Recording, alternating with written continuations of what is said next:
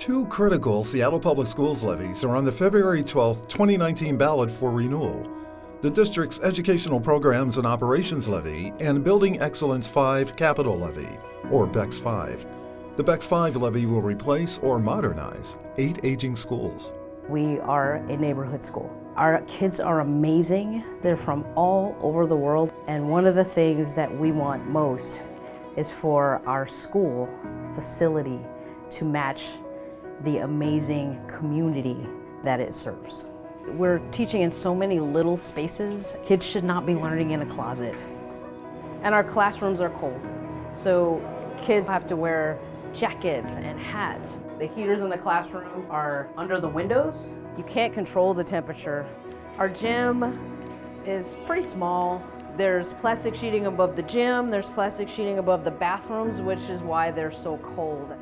This is our community partner space, the Boys and Girls Club. This end of the corridor is the only space that we have. We are warm, we are welcoming, we are loving. Every kid deserves to have a facility that is comfortable.